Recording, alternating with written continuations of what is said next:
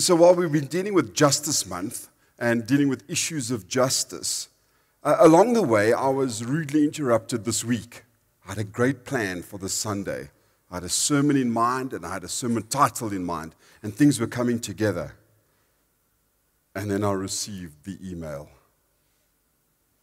It intersected and interrupted my week. It came from a person who was part of this congregation a couple of years ago, him and his family, and then after great personal tragedy, after losing a young son of theirs, they left for Cape Town. I can't imagine why anyone would want to leave Gauteng. But anyway, be that as it may. Off they go to Cape Town. He had been up here 2 weeks ago, him and his wife and that, and Jackie prayed for them after one of their services, because just that week they were having to confront someone who had, in a way, in their mind, robbed them of a moment in their lives. So when we speak about justice and we speak about the poor and the widows and orphans and we speak about the wrongs out there, I came to realize after reading his email that we are, in fact, many of us here today feel that we too are in need of justice. Things that have happened in our lives that are unjust, where we ourselves have come face to face with injustice, and we find ourselves imprisoned in a place in which we feel life is not fair. And in fact, we are so imprisoned because of things that have happened to us. We're so imprisoned because of our need for revenge and justice against those who have hurt us or robbed us or stolen from us or have hurt us or abused us, that in our seeking revenge and wanting justice, in our cry for fairness and feel that the world has been unfair to us, we have become imprisoned. And so rightfully so, if God brings justice, does he not also bring justice to his people? And so I received this email from this guy. I'm going to be reading parts of his email. I met them for the first time when I was called to the hospital. Their little boy went in for an operation, a very simple operation. It should have been basically in and out. I got there just before this little boy died. Massive negligence. The very last thing they expected. And as I stood next to this little boy's bed in ICU and I looked at this beautiful little face, he looked so perfect in just so many ways. And later on in that week, we buried him. And so his mother and father have tried their best to fight for justice for their son against the doctor and hospitals. This is what he said. I listened to your message on justice last month via the podcast, and I've been wrestling with some issues of justice in my own life. It's becoming a lot clearer to me now that what we're only concerned with is with the justice that surrounds us.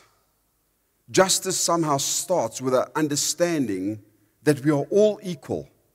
Some people are just born luckier than others. They may be healthier, wealthier, better looking, smarter, whatever it may be. But in the end, we are all equal. And when something bad happens to us, we always ask, why me? But the truth is, why not me? There are some people that will never experience happiness on earth, but this is not the end. With justice comes courage and selflessness. And I felt challenged over the last 4 years, was I looking for justice or was I looking for revenge? I guess my revenge was driven out of dishonesty and the cowardice behavior of the man that failed my son. Would my behavior have been different if it showed remorse and acknowledged our pain and his failure? Probably. But in looking for revenge,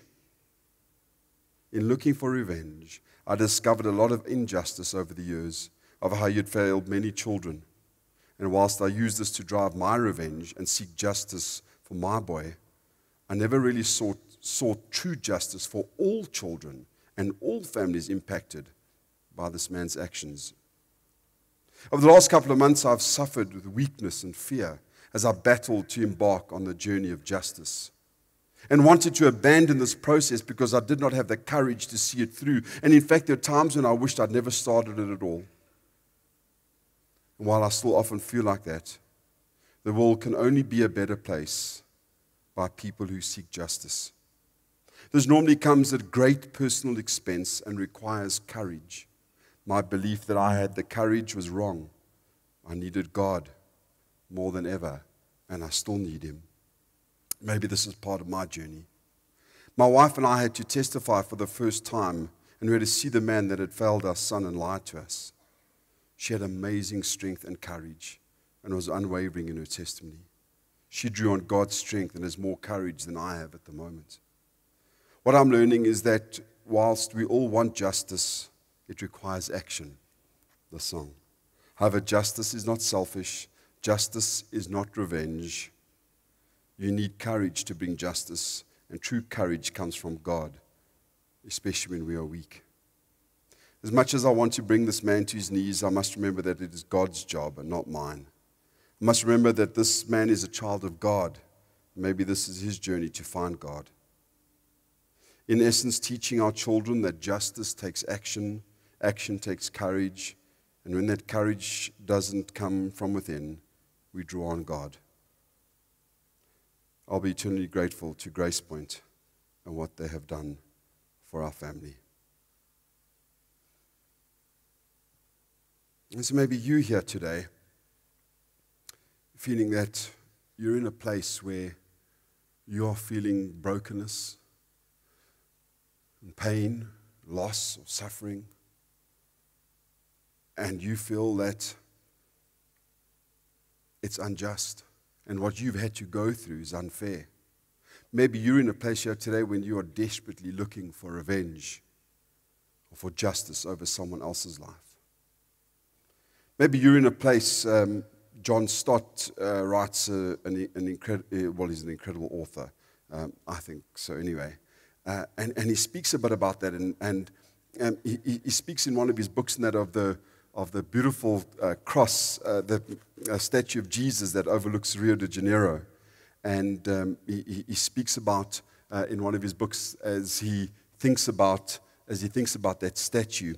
And in a moment, he speaks about this young guy who climbed literally out of the slums of Brazil, and how he climbs the over 2,000 feet to get up the mountain and then onto the statue of Christ, the Christ of Corcovado. After the difficult climb, Stott speaks and says he finally reaches on the top of the statue and reaches the top of Christ. And then he speaks agonizingly to Jesus. He says, "I've climbed up to meet you, Christ, from the filthy, confined quarters down there, from the squalor and from the prison of my poverty, to put before you most respectfully these considerations. There are 900,000 of us down there in the slums of that splendid city. And you?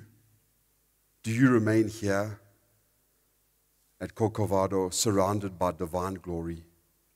Go down there to the favelas, the poor. Don't stay away from us. Live among us and give us new faith in you and in our Father." So Stott asks, what do you think Christ's response would be to that moment?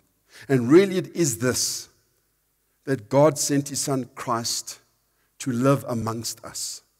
That even in your place of pain and imprisonment, even in your place of doubt, even in your place of fear, even in your place where you feel that you're suffering injustice, God is there. The whole purpose of Christ coming is that at every corner, at every intersection of your life, of every part of your brokenness, of your depression, of your pain, of your being lost, of your sense of hopelessness, of when you're wanting to give up, Christ is there. And sometimes you need to climb up the hill of Calvary and take a view from the cross of Christ as a reminder that He came for us, even in our imprisonment. even in our pain. So this is a message really for you today. If you right now find yourself in a place of brokenness or imprisonment, if you find yourself in a place of injustice, I want to quickly point just to 3 aspects of a person we find in the Old Testament, a guy called Joseph. Many of you might have heard the story of Joseph, and you find it towards the end of Genesis. And I want to just quickly speak about how there was intense injustice in Joseph's life. So just 3 things about his life. One of them is the fact of how obedient he was, but yet he was hated. I mean, he was seriously obedient. I mean, he would pretty much be standing before you going, understand this, I was a good guy. Like, I always did good. I didn't do the fall-down drunk thing. I didn't, take drugs. I didn't do this, whatever. I'm like, I really was obedient. I was obedient in terms of my parents. I was obedient at school, whatever the case may be. I lived a pretty obedient life. But yet he was hated. And there are some people here today going, but Gary, I've done everything. I've been a faithful wife. I've been a faithful husband. I've been a faithful employee or employer. I've been a faithful citizen. I've really always just been I've been a good person. Why is there a sense that there are so many people against me? Why is it that my friends are against me? Why is it that even my own family are against me? I've just tried my best. I've been obedient my whole life. Well, you see, when he was a teenager, he grew up in an incredibly dysfunctional family.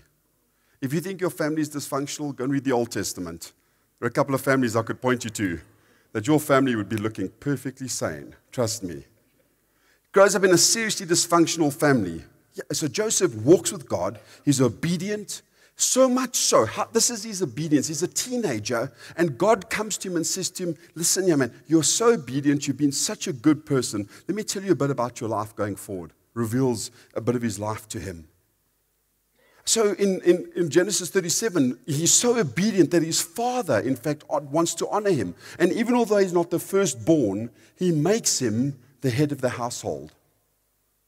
Now, what this generally meant as a reward for his obedience from his father, earthly father and heavenly father, was basically because the head of the household, he didn't have to do the daily chores like his other brothers.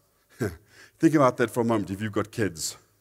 Taking the one kid, setting them aside and saying to him, you don't have to clean your room, do the bed or anything like that. Your siblings have to do it all.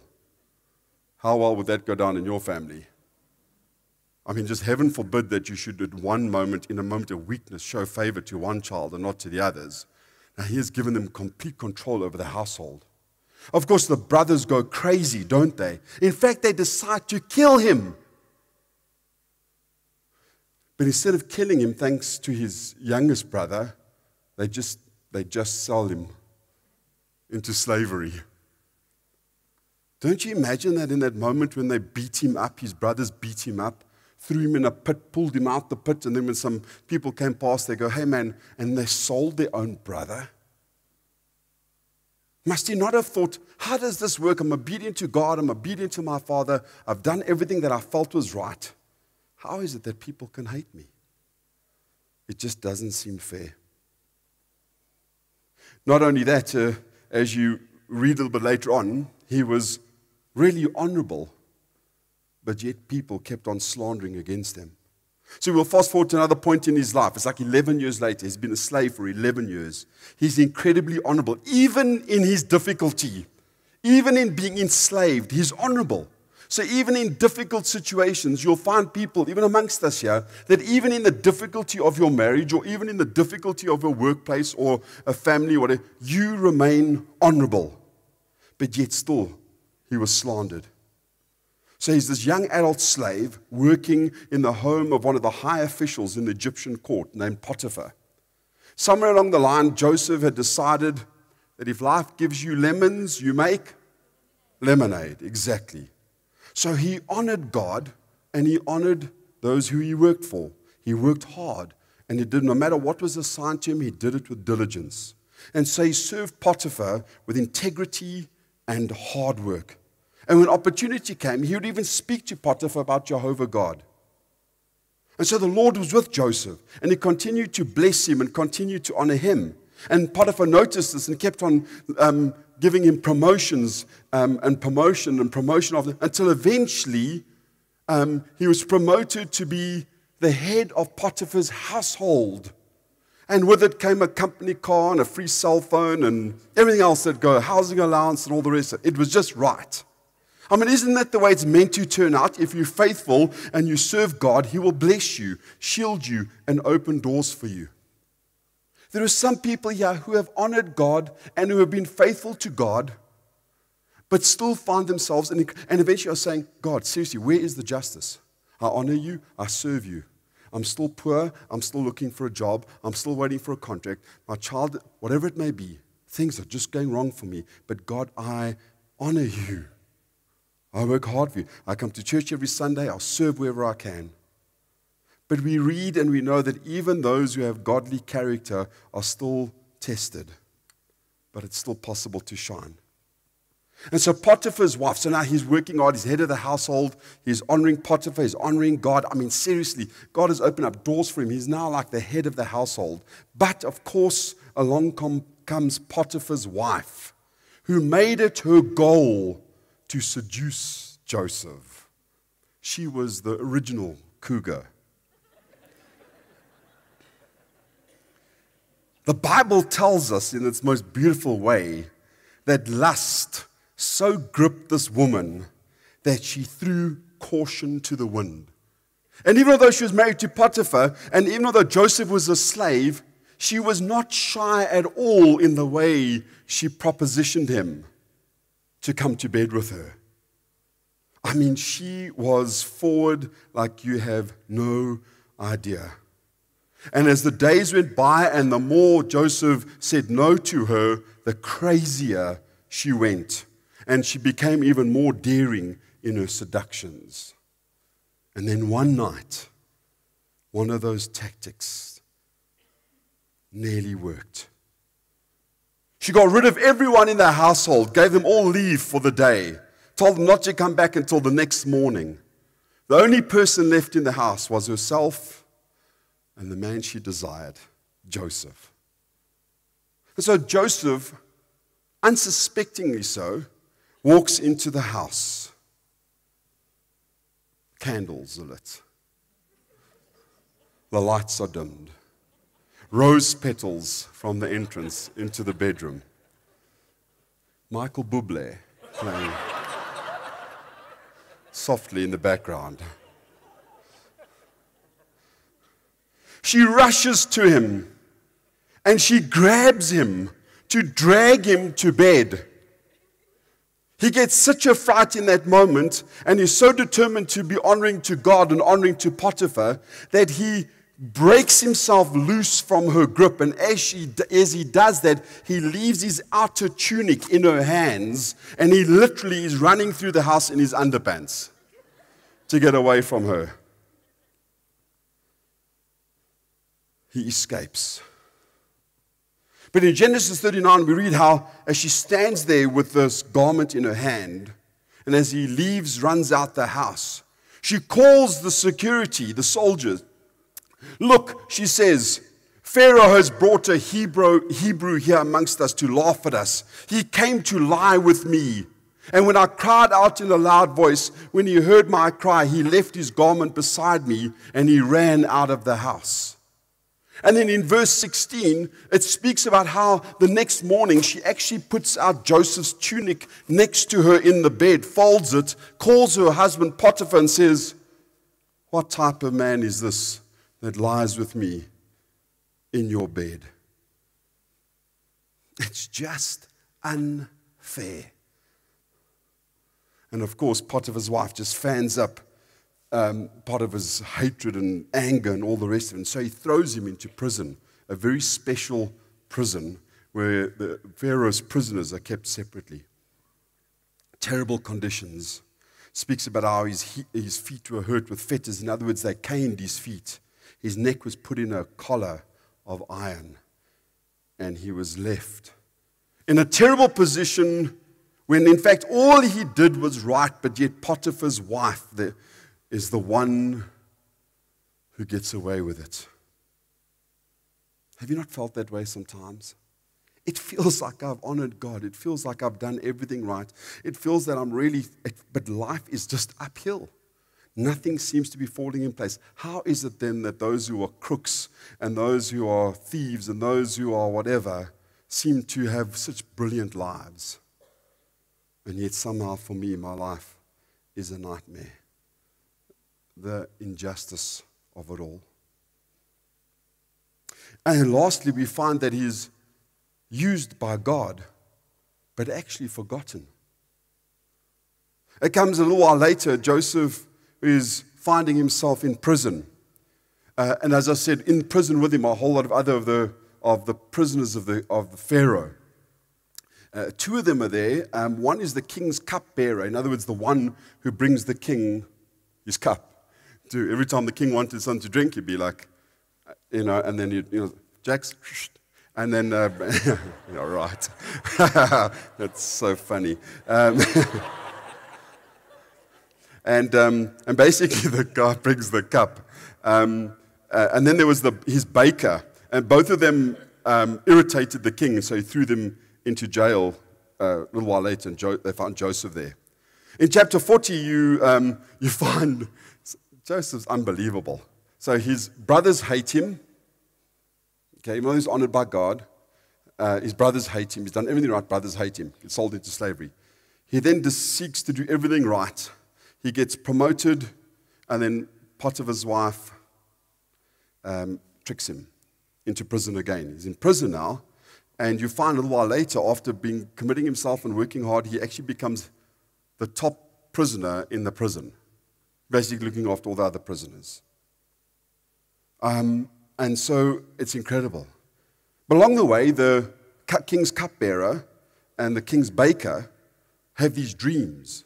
And they go to Joseph because he's known as a wise and say, can you please interpret the dreams? So Joseph says to the cupbearer, listen, this is the deal. Your dream means this. Basically, in 3 days' time, you're going to be excused by the king, you're going to be released, and you're going to find favor with the king again. Fantastic. The baker comes and says, this is my dream. Joseph says to him, listen here, basically, in 3 days' time, you're going to be hung, and the ravens are going to eat peck you, whatever the case may be. Very bad pavlova the last time you made the king. You're going to die. It happens. The baker dies, and just as the cupbearer is released to go back to Pharaoh, Joseph pulls him aside. Can you just do me one favor? Could you please, God has helped me interpret this dream for you. You're being released now. When you get to see Pharaoh, please won't you tell him? Just put in a good word for me, man. This has really been hard. Being in prison, not easy. Please, can you help me? God has helped me to interpret your dream. Can you go and tell the king? Cupbearer goes, no problem. Joseph's like, at last, I can escape. I can get out of jail. So the cupbearer goes to the king, released, freed. Again, has a relationship with the king, gets his job back as cupbearer, and doesn't say a word about Joseph, even although Joseph interpreted his dream for him. For 2 years, Joseph stays in prison. 2 more years. So you fast forward his life, and you'll find at every intersection of his life, no matter what happened to him, he honored God. No matter what happened to him, no matter what circumstances he came to, no matter what he was part of, he continuously honored and glorified God. He was always prepared to, and his mind was always, God, if I'm in this position, it must mean that there is a purpose for me here, and you need me to be your light, because if no one else is in this position, I have to be the one then that will always honor and glorify you. And God, I know at the end of the day, you will always be there for me. You will always, always be there for me. No matter how dark my day is, no matter how long the darkness is, no matter how difficult the situation is, you will always be there. In the end of the day, God will make good. So now we fast forward all of this as I bring it to an end. Joseph is finally released from prison after interpreting one of Pharaoh's dreams. God does an incredible thing in his life. Pharaoh then basically makes him second in charge of everything. Part of the dream was this, was that there's going to be 7 good years for the Egyptians and then 7 lean years. So he says, so the king puts him in charge of everything and says, okay, and Joseph for 7 years piles up stores and grain and wheat and everything for 7 years. While things are going well, they store everything. And then the 7 lean years come, just as the prediction in that the dream that Joseph interpreted for Pharaoh. And life is terrible.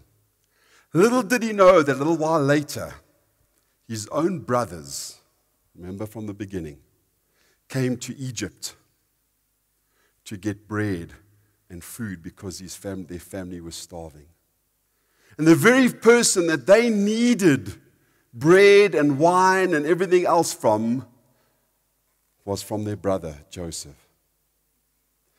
And as they stood before Joseph, they never even recognized him. And as they stood before him and begged him for provisions because the family was starving, the Bible speaks about how Joseph stood before them and how he was so overcome with emotion as he looked at his brothers, love for them, that he actually had to excuse himself and go into another room and cry and then come back and continue the conversation with them. He sends them back with many provisions, plus that gives them their money back. They come back again a little while later after another issue. And again they stand before him, and again he gives them more provisions, and again he gives them their money back. But then he says this to them, once he reveals who he is. And it speaks about how for a long time they all embraced and loved and cried. And in the moment he stood before them and he said this, what was meant for evil, God turns to good. What was meant for evil, God turns to good. So everyone here who finds himself here today in a broken situation, a marriage that is in tatters, a body that is broken, a relationship with your children that is almost non-existent, a financial situation that makes absolutely no sense. For those here who feel lost and lonely, for those who are desperate, hear this. God sees you and God knows you. Now, for some of you, you have tried everything else, but you've never tried God. You've tried a lot of things in your life, but you've never tried God. You've always thought that other things could fix your marriage, or other things could fix your family, or other things could fix your business, and you've never tried God. I'm asking you, please, today to try God. And He will take everything that was meant for evil, and He will turn it into something good. That's a promise that He makes. And for those of you who have been God-honoring, who have served God, who have been faithful worshipers, who have been faithful in the Scriptures, and still find themselves in desperate situations, today is a message of hope.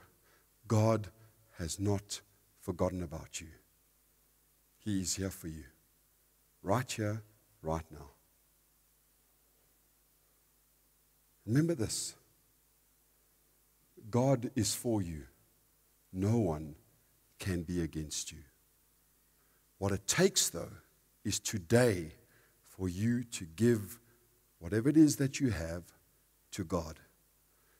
Whether it be your marriage or your family, yourself, and trust God. Trust God, and He will make things right.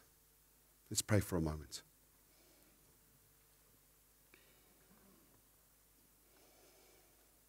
God, there are times in our lives when we have just been so desperate. Things have happened to us, God, that are just so unfair. We've been really tried to be good and tried to do things right, but people have abused us. People have taken advantage of us. People have hurt us. We have suffered, God. There are those of us who really have been obedient, but somehow we find ourselves hated by others.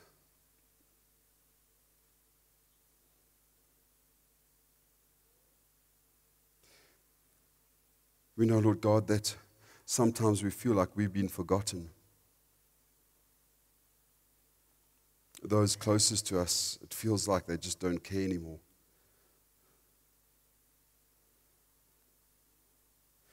And Lord God, there are those of us here today, Lord God, who just have come to the end. But we pray, Father, for an iron faith, that even when everything else goes wrong around us, we can acknowledge that you reign over all the details of our life. And that, Lord God, that you can take that which is meant for evil, Lord God, and you can make it good. You can make it good. Remember, as Joseph addressed his brothers and said to them, you meant evil against me, but God meant it for good. So we speak that over people's lives around us that meant evil against us. And we know that God can use it for good. So, Father, we give our lives to you. We give our situations to you. We give our marriages to you, our families, our health, everything that we have to you, God. So just in the minute that we've got left in the service, you might not have had an alone time with God for a long time. I want you to please, can I ask you to trust God in this moment, in this place? And a prayer to God is really just like talking to God, like you talk to a friend. So I'm going to ask you in this moment to really trust God. And I'd like you to have a conversation with God that we call prayer. I want you just to tell God about your situation and just ask God to intervene. And maybe nothing around you is going to change. But at the very least, you might change. You might have strength that you didn't even know you had. You may have purpose like you've never had before. Faith like you've never had before. Peace like you've never had before. But bring it to God today, I pray. Let's take a minute now. Speak to God.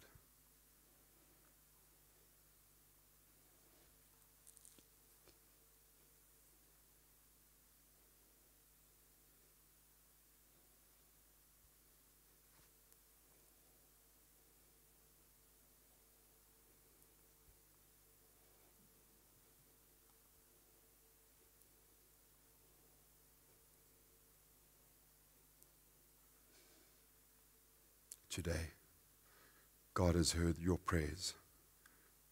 Today, God has heard your cries.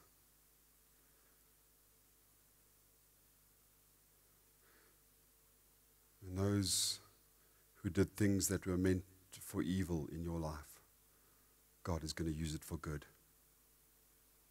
And so when you stand here today, stand knowing that God goes with you. That God is with you, and that God will never leave you nor forsake you. He has heard your prayers, and together we say, Amen.